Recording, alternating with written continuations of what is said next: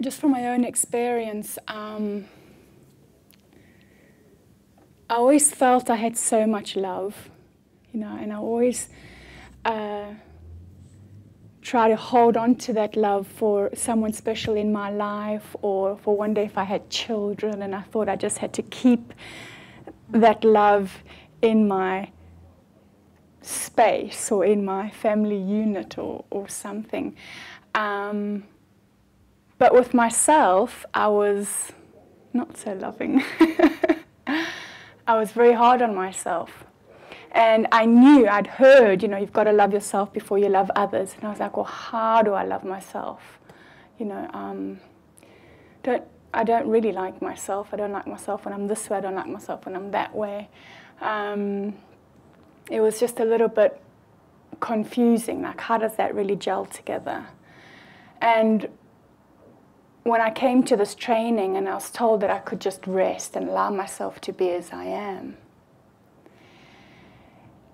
then I started to see very organically and very, very, very slowly that by really relying on the four mainstays and allowing everything to be as it is, all my thoughts, emotions, sensations, and experiences, all data that was arising for me, all the ones that I wanted to get rid of, the ones of feeling inadequate, the ones of feeling not good enough, always anxious, worried, fearful, nervous, all those things that I thought I had to get rid of. And when I get rid of them, then I can like myself a bit more.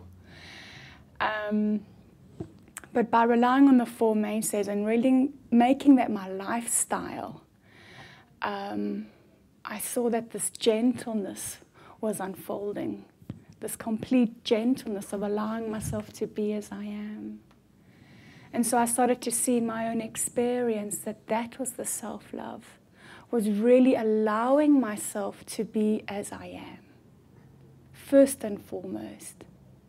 It was just, it was key, it was absolutely key before, you know, loving everybody else as themselves. It starts with us.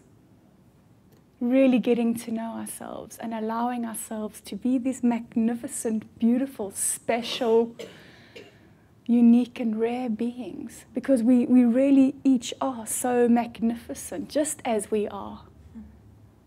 Just as we are, just shining. I mean, you're all shining, beaming. And I really see your magnificence. And that's because I've allowed myself to just be myself and be my magnificent self too. And I never used to say that to myself or think that about myself, but now I see that, you know, yeah, we are just all incredible. And we can really allow ourselves to be as we are. Allow that gentleness and love to unfold. Because all our thoughts, emotions, sensations, and experiences are this expression of perfect love, of this natural perfection, completely inseparable from open intelligence, from perfect love. So there's nothing to get rid of. All the negative thoughts that I thought, or even, you know, sensations, emotions, experiences that I thought I had to avoid, you know, eradicate, completely,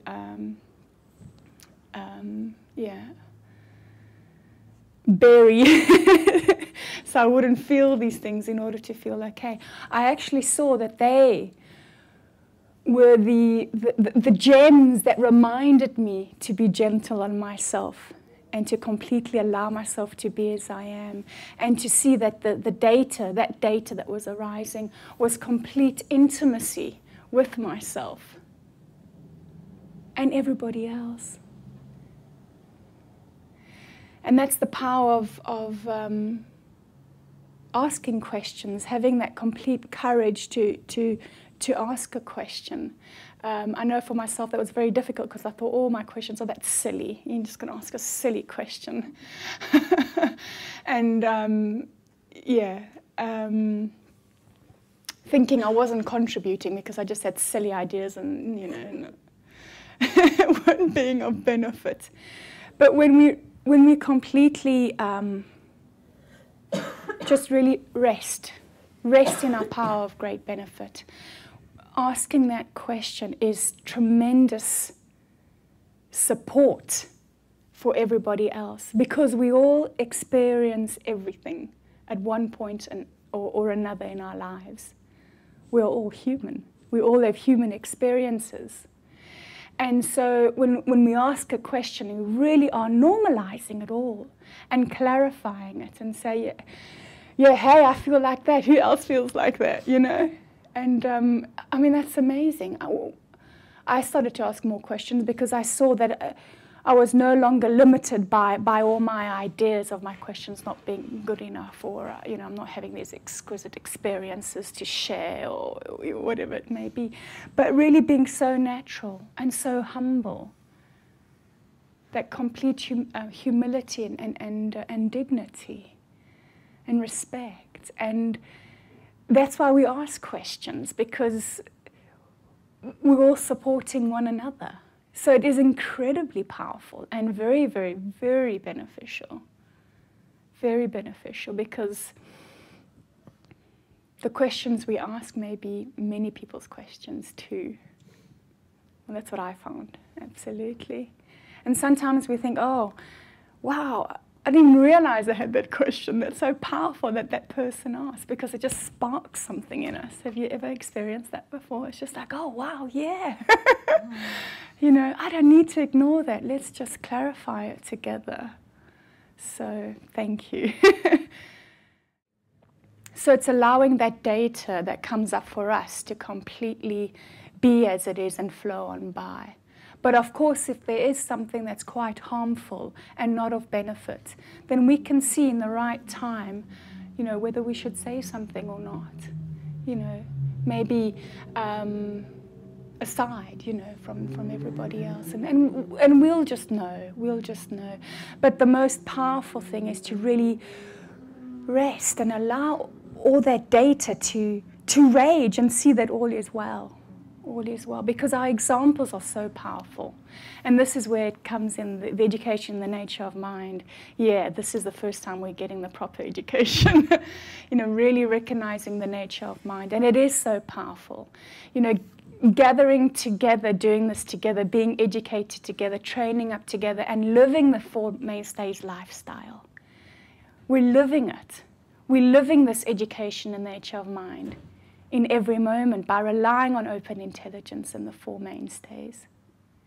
And so for now it seems like, you know, we're just a little community and we're gathering a few times a week. But just look in your daily lives. Just look at work. Just look in your family life. What are you sharing with people around you in your life? You know, we see that our relationships are just opening up and they're just flourishing and they're just becoming so beautiful and of incredible benefit to ourselves and to everybody. So really being trained up in the education of mind, it is really filtering through. And people are recognizing that. People that live with us or work with us or chat to us in the street, or, you know, they recognize that ease. They recognize that stability. They recognize that we're not seeing ourselves or anyone else as their data, that we're seeing them as these beautiful, rare and precious and unique, exquisite beings. Yeah, we're seeing everybody as their strengths, gifts and talents that just want to contribute and be of benefit. Because that is just so innate. We just want to be of benefit. And so through this education in the nature of mind, we're seeing how we can go, you know, beyond our limits. We're completely limitless. You know, we just ooze benefit in every moment. It just really shines forth in everything that we say, do. You know, we're really using our wisdom, speech, body, mind, qualities and activities. Exalting ourselves.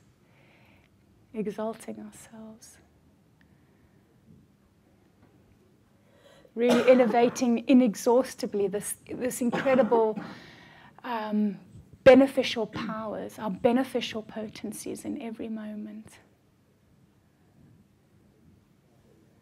And so through our own example, we're showing everybody else that they can do the same, that they too are fabulous. You know, no one is flawed. We are completely flawless and perfect as we are.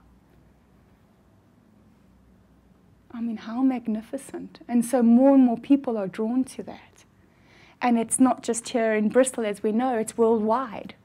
It's worldwide. It blows me away how these communities are just growing and growing and growing. And it's really due to us, to our commitment. People recognizing what's going on and saying, yeah, I want to jump on that boat too, you know. Yeah, I want to turn with that ship because now's the time. Yeah. And it's the greatest gift to really fall in love with ourselves. You know, I really took the time to get to know myself. That's why I can really speak from my own experience, because I've been taking the time to really get to know myself. Really get to know every nook and cranny about myself, everything. And seeing that it is complete relationship and connection with every being.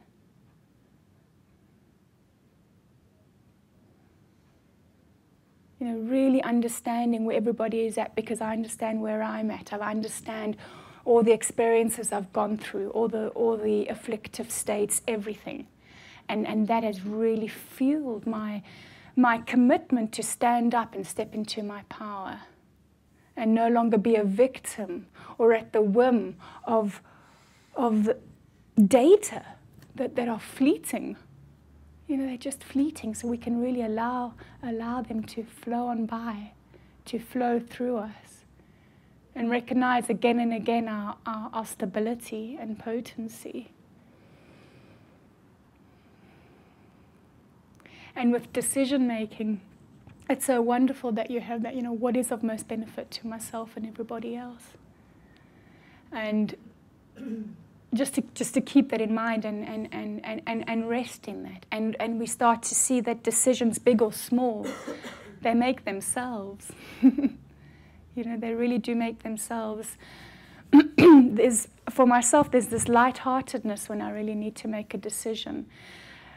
Before I was so stressed and caught up in the decision making, and I had my pros and my cons, and I spoke to 60 friends and my family, and I don't know what, you know, just trying to make this decision, and if I choose that one, then that will, but what if I choose that one? But we never know what's going to happen, right? We never know what's going to happen. So it's, you know, we just rest in the moment and just see what is of most benefit right now, first of all.